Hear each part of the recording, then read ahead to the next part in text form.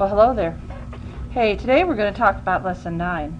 Now, Lesson 9 is not really new to you guys. It's something that we kind of need to review a little bit so that you're sure that you know what you're doing as we go on in the book. The topics for Lesson 9 include adding, subtracting, and multiplying fractions. And we're going to talk about reciprocals and the inverse property of multiplication, which is totally related to reciprocals. To start with, we're just going to spend a little time talking about adding fractions. Now, when we're adding fractions with the same denominator, we simply add the numerators and write the sum over the original denominator. So, you're looking at a numerator is on top, the denominator is on the bottom.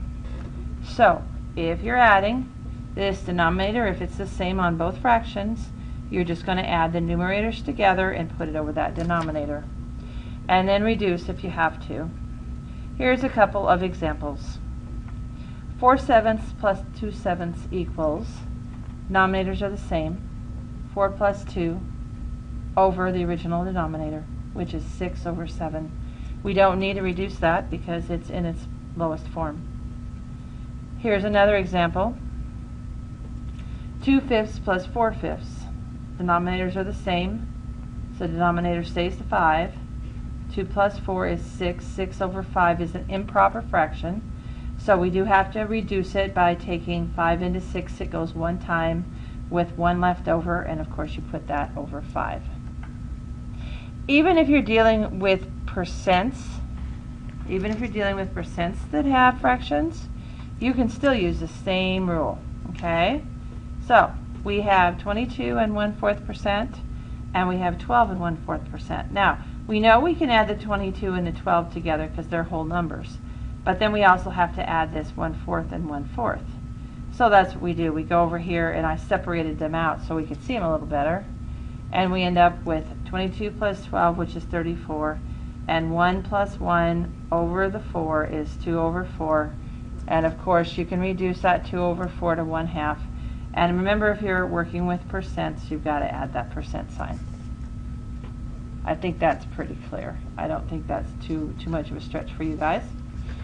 Okay, so now we're going to go to subtracting fractions, which is really very similar to adding fractions, except just the opposite operation.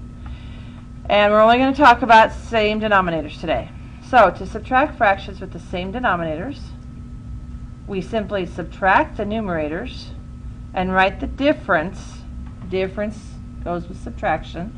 Write the difference over the original denominator and reduce if necessary. So, some examples as usual. 7/9 minus 5/9 ends up to be 7 minus 5 all over that original denominator, 9, and then it's to be 2/9. No reducing necessary. Okay, now this one works pretty well, and the reason it works really well is because this numerator is larger than this one. If it wasn't and we had borrowing involved, we'd have to do this a whole different way. But in this case, we don't have to. So we can take 3 minus 1, those are whole numbers, and then 4 minus 2 over 7. Like I said, if this had been smaller than that number, then we would have had to borrow from our 3 and rewrite it. And that's a little more complicated. So we end up with 2 and 4 minus 2 over 7, 2/7.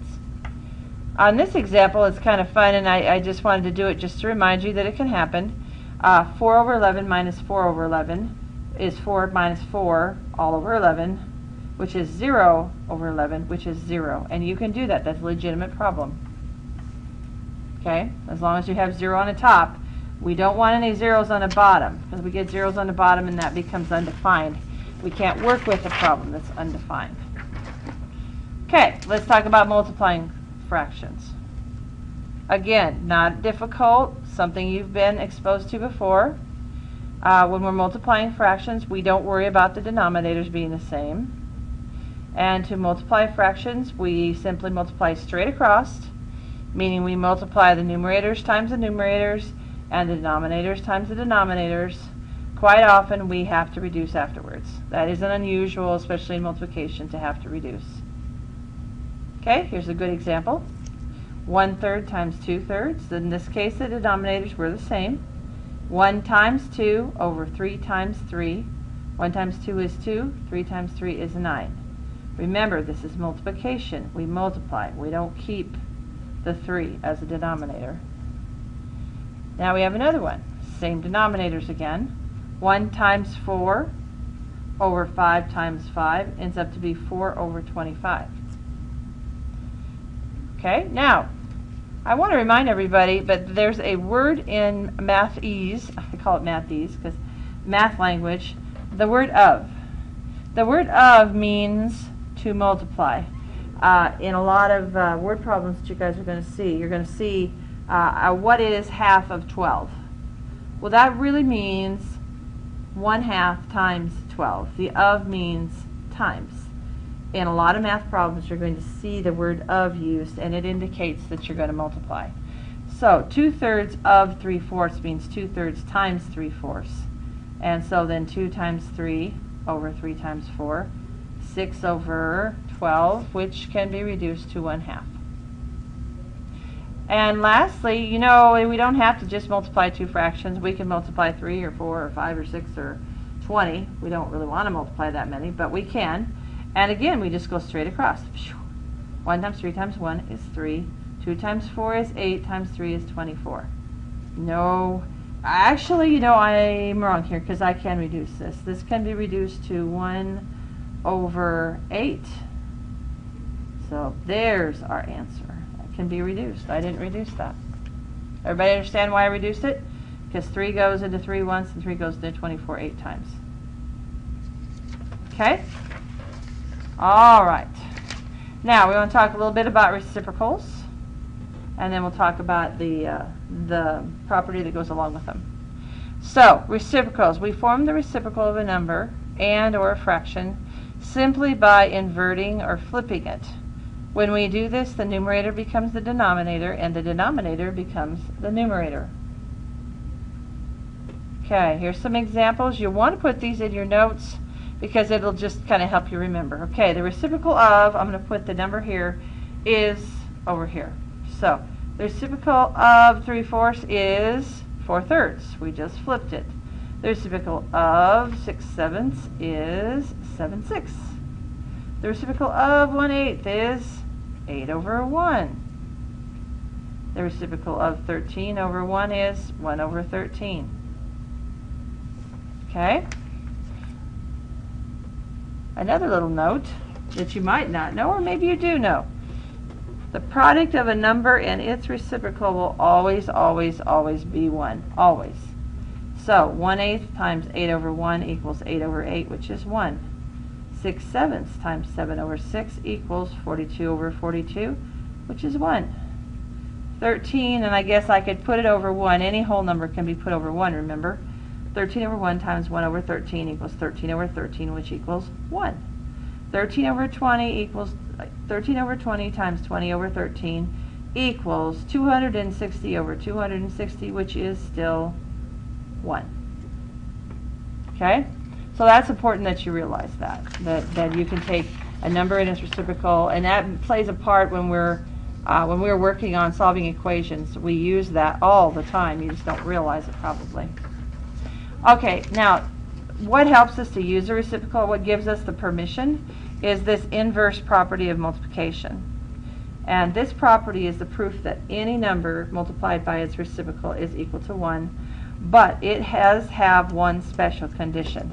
And that's probably the only reason that I brought this up. Otherwise, I wouldn't have worried too much about it. Its one special condition is this, okay? You can take a times 1 over a, which is reciprocal, and get 1.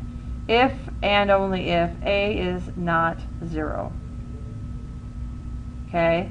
So, if a were 0, then you would get an undefined because you cannot have 0 in the denominator of a fraction. So, if a were 0, folks, here's your example. If a equaled 0, then you'd have 0 times 1 over 0. And the answer to that is undefined. Okay? You can't do that. You can't have a 0 in the denominator, because what you'd end up with, it would be 0 over 0. And this part right there is the undefined part. Can't have it. I've never seen a 0th in my life, and I never hope to. Okay? And then we use the inverse property to find numbers. As I said earlier, we use it for equations. 3/4 times what number is going to give us 1? Oh, yeah, okay. 4 over 3. 7/8 times what number gives us 1? Oh, yeah, that's right. 8 over 7. 3 times what gives us 1? Oh, 1 over 3. Now, you're going to get this question, and I don't care how many years I teach this particular class on this book, this question always comes up. And so I want to go over it because I always get a lot of questions about it. Okay, so here we go. And it's the last page of my notes. Future homeworks, you will have this question. How many 2/7 are in 1?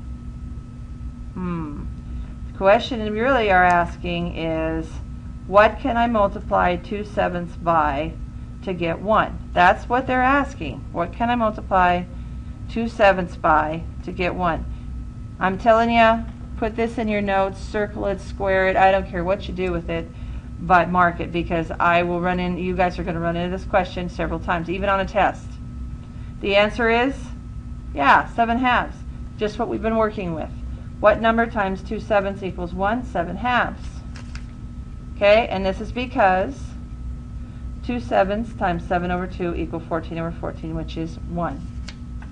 Let's just do a few examples. How many 3/4 are in 1?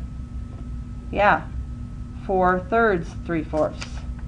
How many 1/11 are there in 1? The answer is 11, or you could write 11 over 1 if you want to. Okay, how many 9/12 are in 1? Well, there are 12/9. Okay, and of course I have the answers down at the bottom, but we answered these questions. Now, this seems like a pretty easy lesson, but I just hope you spend the time to get the notes well, because this is something that we don't go back to very often, but that you're expected to learn and you're expected to know no matter what. So, have a great day, and we'll see you later. Bye-bye.